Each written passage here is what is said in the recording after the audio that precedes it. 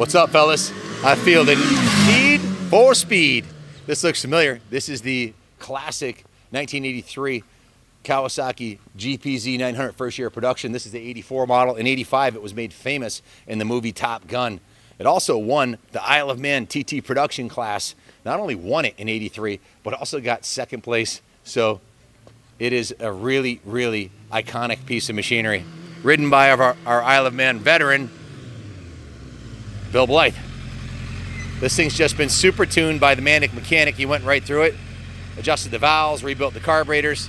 It's an absolutely stunning piece. The GPZ900-R, also known as the ZX900-A or the Ninja 900, is the first motorcycle that was manufactured by Kawasaki from 84 to 2003, basically 20 model years. It is the earliest first member of the Ninja family of sport bikes. The GPZ900-R was a revolutionary design that became the immediate predecessor of the modern sport bike.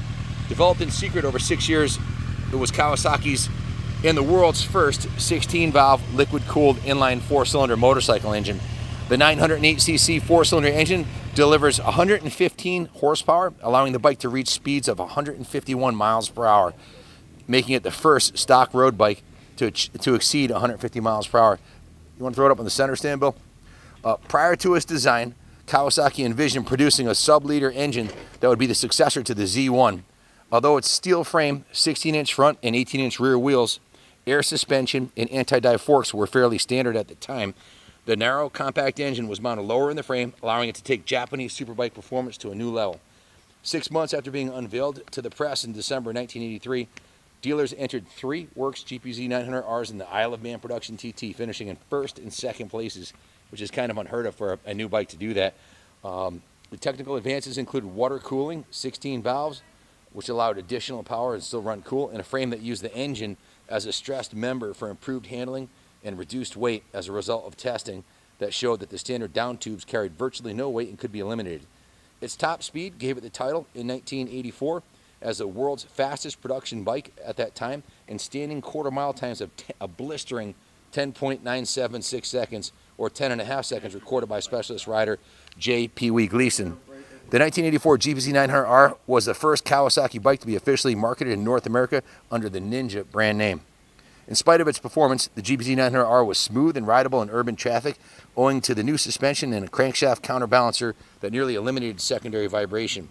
The fairing's aerodynamics, combined with good overall ergonomics, enabled comfortable long-distance riding.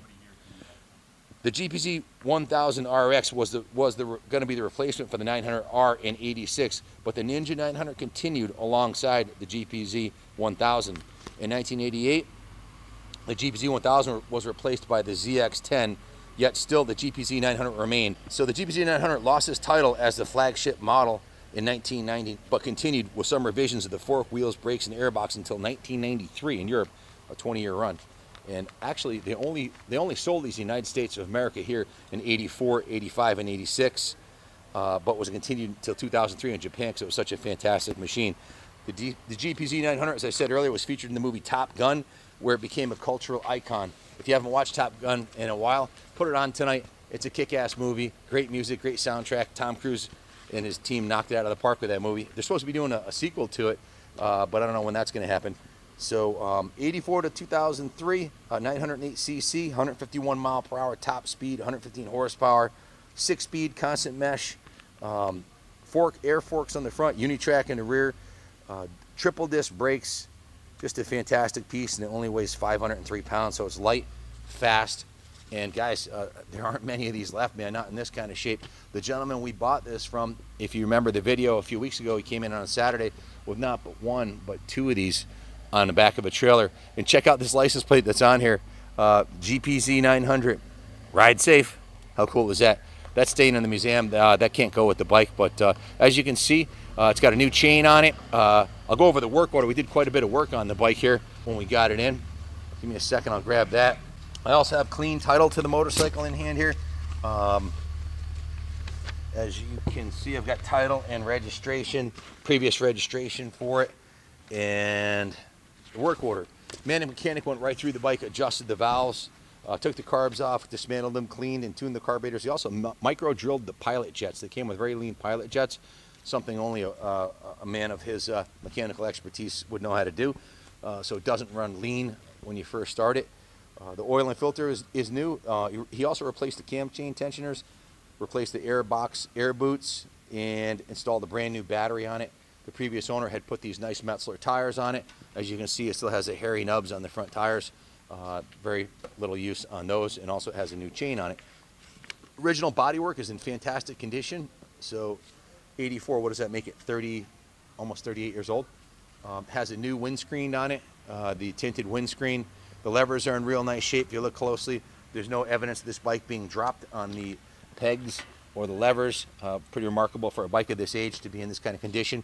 And the paint is all original on it. This is not a restored, this is a preserved motorcycle. He had two of these. The other one he bought brand new in 84. He has the twin to this one. So just a fantastic piece. The fighting red with the black and gold and the dark gray, just a beautiful iconic motorcycle. The inlet float needle valves are all new too, and it has a new OEM cam chain tensioner and everything else I mentioned. It went into the detail shop. It was hot water, steam cleaned, hand washed, degreased. From top to bottom, they buffed and polished all the painted surfaces. They repainted the engine in some areas. They completely repainted the center stand and the kickstand, touched up the hand controls. The gas tank and the fairing were all the plastic parts and painted parts were buffed, then polished, then waxed. All the aluminum parts were cleaned and polished. The windshield was clean. That was had been replaced. In the mirrors, it basically went through did what we call the rotisserie detail, touched up the calipers.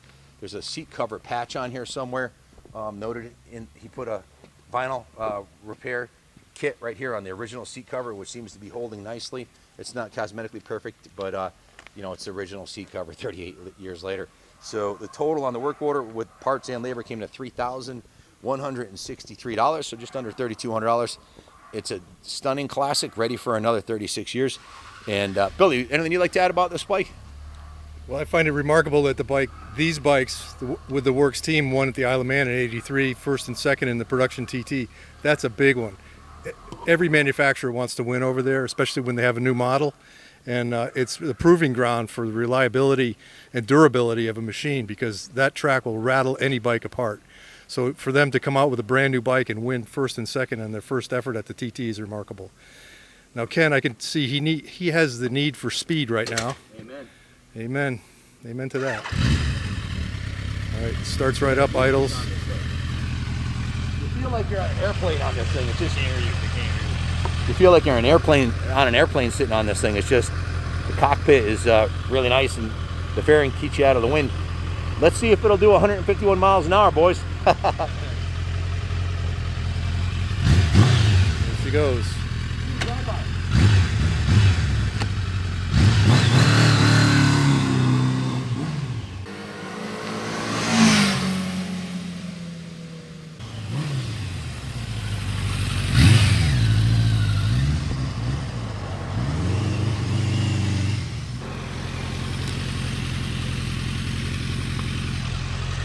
Guys, it's really hard to find these in nice original condition like this. This thing runs like a brand new motorcycle. Clutches, shifts, brakes, the suspension, everything on this feels like brand new. And it even has a stock original exhaust on it, center stand and everything. Usually they're all bastardized with Kirker pipes and just beat to shit. You're not gonna find a nicer original than this, man. Or if you do, buy it, because they're becoming extremely rare and they're highly collectible. Thanks for watching. God bless America, and I feel the need for speed.